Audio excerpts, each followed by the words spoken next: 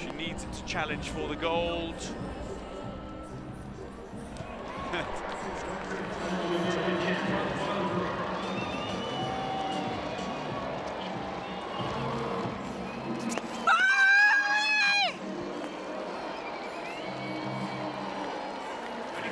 Junior national title. This is an event she wants to win. She's come here and successfully done that. A former heptathlete. She made the provincial team in 2013, actually. Is that her biggest? Confirming the medalists in the women's shot put. Sarah Mitten takes gold, Rosa Ramirez takes...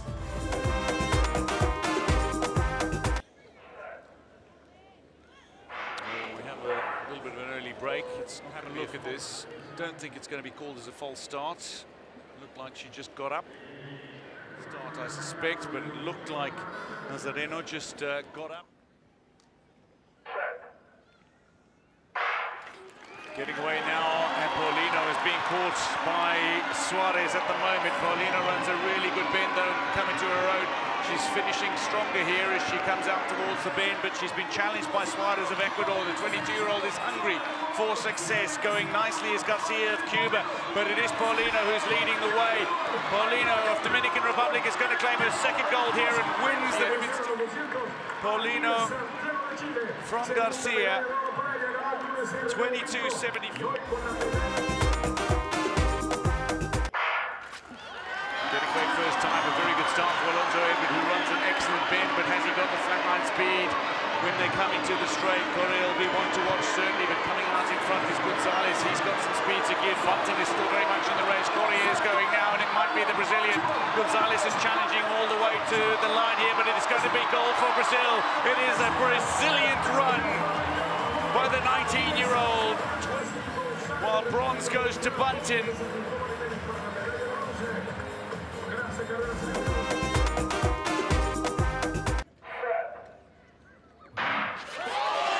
Brazil get away really well going in lane 7. They are certainly a team to watch if they can keep their exchanges clean. The handovers, the baton handovers. Bardi looking to take the baton now for Brazil, and he's making up tremendous ground, going well as well at Cuba. The United States also charging from lane 6, but Brazil are leading the way. USA are not too far behind them at the moment. Smith, Royster, Garcia combining the handover now to Lerd, but Brazil are leading the way. Correa looks to bring home.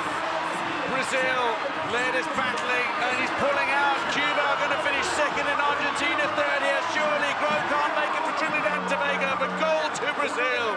And Correa, the 19-year-old, Argentina claiming bronze superbly. Brazil are your champions, 38-68.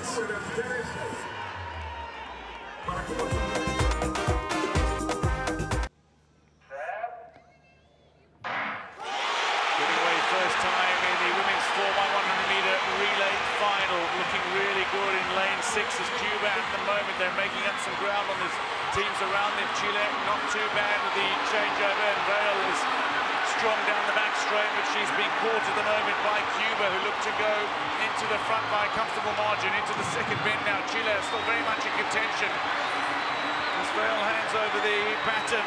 An opportunity for Cuba potentially to take this to the line. They're ahead of the teams around them, including Chile, who are in silver medal position currently. But the race is on. Cuba are going to take it. Garcia and Chile will hold on through Mont for the silver medal. But finishing has been something I did not spot. Cuba are the champions, undoubtedly.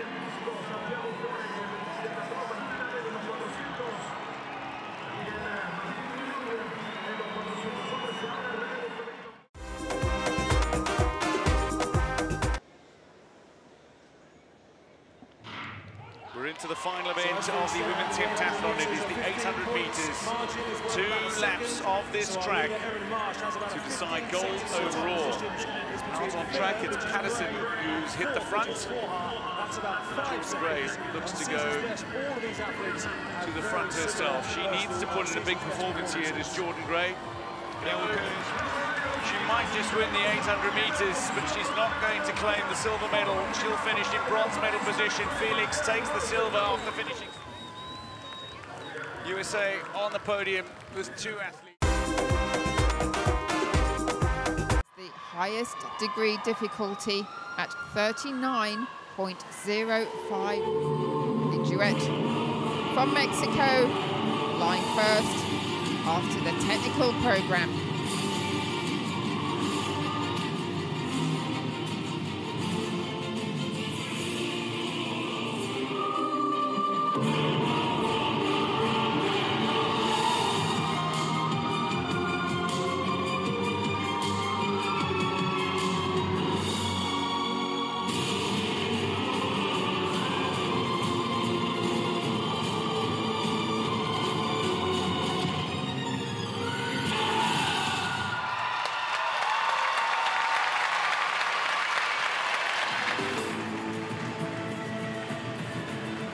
The Pan American Games, the champions, the gold medalists, Mexico.